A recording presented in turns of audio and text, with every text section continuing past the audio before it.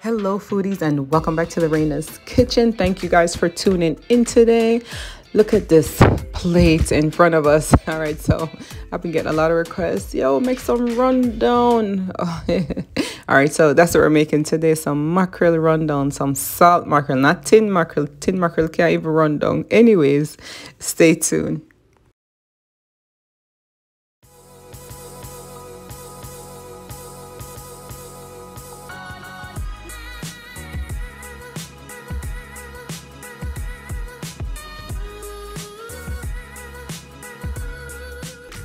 All right, so let's get started. So I have my flour right there. Look at caramel, look at salt, make some dumpling. You can use a coconut block or you can use a coconut, whichever you want to use. But I'm going to be using the coconut block. I made this. It's the middle of the week.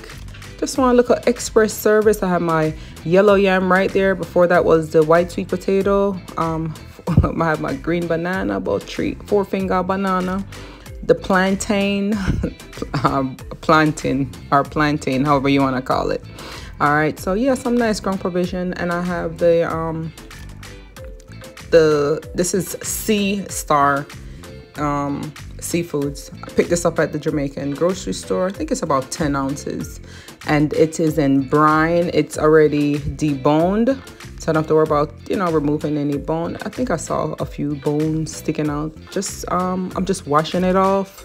I'm going to add it to some cold water. I'm going to bring it to a boil. Once I bring it to a boil, I'm going to remove it and rinse it off again, because this thing is salty. You know what? I have blood pressure from salt mackerel. All right. It is very salty, so I washed it twice. It's like when I used to eat pigtail. I haven't eaten pigtail in years, but yeah, salty. So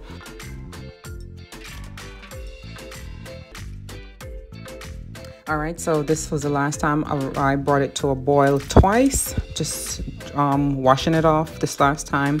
And then what I'm gonna do, the mackerel have this outside layer. I always scrape it off. Just kind of see that little gunk right there. Sometimes it's like little, I just use the back of the knife and scrape it off. That part needs to go. All right, so you don't want that in your rundown. All right, so I'm just gonna scrape this off, and then I'm gonna break it up and everything. While it was actually boiling, I was kneading my flour, so my dumpling, I'll just be ready to make those. Get everything going. I already cut up all my seasoning. So yeah, I like to multitask. So when I'm cooking, I'm in and out the kitchen. When I'm not time to stay in the kitchen all day. All right, so just breaking it up. Just break it up into. I usually leave it in big pieces so it doesn't come in like mince meat in the pot. So I just leave it in big pieces. Or you can cut it up, whatever you want to do with it. But I'm just gonna, like I said, just remove that excessive outside layer. It's very easy to scrape off, and you can tell once you boil it how easy. And it's and then, like I said, just taste it, make sure you don't have enough salt. But we're gonna add some seasoning to this, like look, all-purpose seasoning, some fish seasoning, the coconut milk. It's gonna be so nice, so delicious. All right, so there it is, my dumpling, my flour already knead. I'm just gonna make sure it's covered up with some with a wet paper towel, so it's really manageable once I'm ready to make it. So I'm just putting one plantain.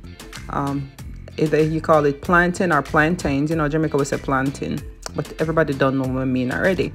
All right, so I'm using the banana already. Make sure you wash everything off. Put them in cold water. You can put a little lemon juice just to make sure they don't change color with that process of where everything become oxidized. And see, this one's starting to change color in my yellow yam, but see how pretty it was. And if you look, all of the yellow yam says a product of Jamaica. All right, so as you can see, my dough was already kneaded. So I usually do that first to let it sit and rest. Like I said, it's a lot more manageable to make the dumpling, and they come out nice and smooth, and just the right. And I have a dumpling recipe. You can scroll down on my channel so you can see it. So just getting my water ready. I'm going to put the dumpling in this pot, the smaller pot, and then I'll put the rest of the ground provision like the banana and the yam and the sweet potato in the larger pot. and I'm using coconut oil, which is my favorite oil, but you can use any oil of your choice. I mean, the coconut milk, well, I'm using the coconut cream. That block has a lot of coconut in it, so this is just gonna enhance it some more. So yeah, I'm adding my green bananas, like I said, all of those to one pot. I mean, you can put everything in one pot, but sometimes, you know, the green banana will stain up the dumpling, make it ugly. But just make sure you add some oil and also put some salt in the pot water. You don't want to forget that, because you don't want the food to be just fresh. Just add, you know, salt to taste, and you can use your discretion. So I have look at this beautiful array of vegetables right here. I'm gonna add some now, and I'm gonna reserve some for the end. So my mackerel can still have a little pops of colors at the end. See how nice, and look at the taste the rainbows, like, you know, look at that array of sunshine. So just get everything seasoned up right here, and then I'm gonna add my coconut block. And like I said, if you don't want to, you know, add, some people use canned coconut if you don't have access to the block, the powdered coconut. So just see whatever is available in your market. Or you can actually go on Amazon, on my Amazon storefront, which is www.amazon.com/shop/the RAINA'S. I have all these, any coconut product except the dried coconut. So, and just add a little salt. So there I am adding, just using vegetable oil to add to the water. So I'm adding my coconut block right here. I'm just gonna cover it up so it can start melting, and that process probably will take maybe 10 to 15 minutes just on low, and just let that do its thing. So everything is going. See my pot over there with the ground provision. I have my mackerel starting off in the middle, loosening up the coconut. Put the rest of the ingredients to the back, and I'm gonna start making my dumpling. And like I said, you can scroll down on my channel. I have a dumpling recipe, the dumpling video. That's like one of the biggest requests, and dumpling is the easiest thing to make. You can do it with or without gloves. I'm, you know, use the gloves. I have my nails on, but you know, keep everything nice and clean. There it is. But yeah, so anything you wanna, any of these recipes that you wanna scroll back and look at, I have over 70 recipes and counting. I am loading up about sometimes one every day to my channel. All right, so the coconut seed dissolve, melt, everything good. Now I'm just gonna add some water to this, you know, to run, you know, get like a nice like a run down. The oil gonna be seeping up to the top, because you know, mackerel, oh right there, that's my scorpion pepper. I have these in my backyard. Oh, if you look at my previous video, I made some nice pepper sauce with with these scorpion peppers. So yeah, make sure you go back and check. So yeah, so I added a little water to this now, and I'm just gonna cover it up for a little, and then I'm gonna, you know, add my mackerel. See, my food almost ready. And the great thing is the mackerel is already cooked from the boiling process. I probably boiled it for like maybe anywhere from 20 to 30 minutes, just depends. But it's already cooked. It's almost ready.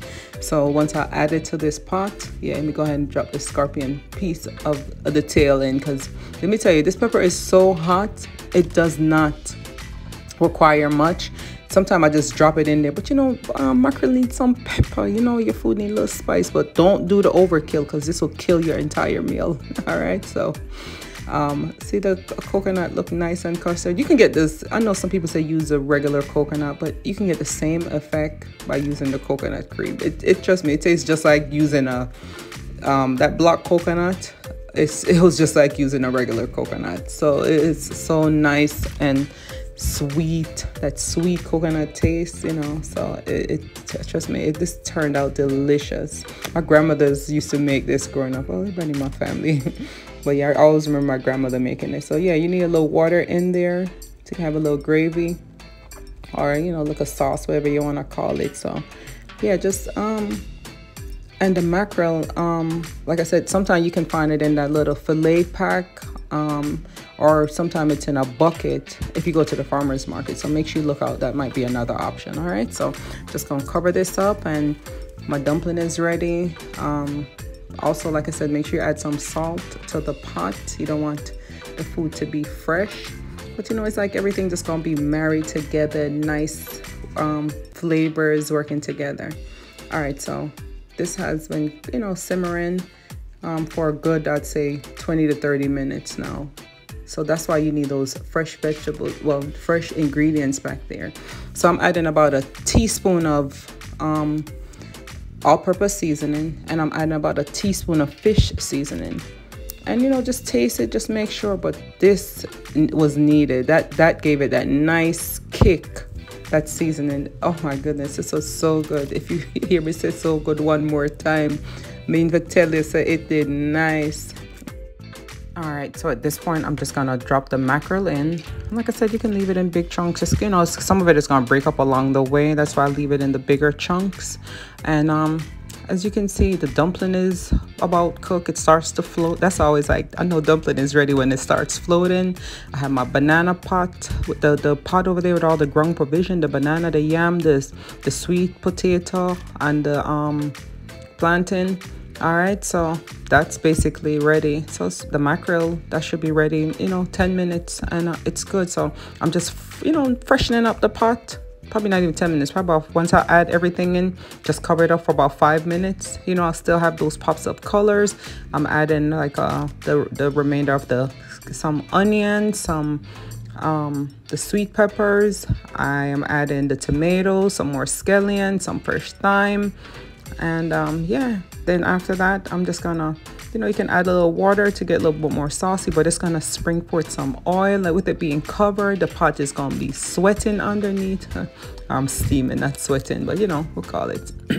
So it's gonna yeah, cover it up, and get you a plate. You can add some avocado or a pear, whatever you call it. So just gonna cover it up right there, and there it is. See how nice that looks? That's probably about after 5 minutes. Nice. My friends from Grenada, they call it oil down. But, you know, we call it run down. But, or I think oil down is different. But yeah, but my friend, they still call this oil down. Anytime I make it, they was like, hey, you made a good oil down. Okay. See how beautiful everything looks. Oh my goodness, it was more than beautiful. It was delicious. Some good old run down. Come and love this. Y'all gonna love this. So good. Look at my plate. Only thing I did not add to this plate was my pear avocado, but yeah, I did have some on the side. So there it is. I am enjoying this meal. I hope you enjoy this video. Make sure you hit that subscribe button, hit that notification bell. Thank you again for watching. Have a great day. I will see you on the next video. So bless up every time. All right, bye bye.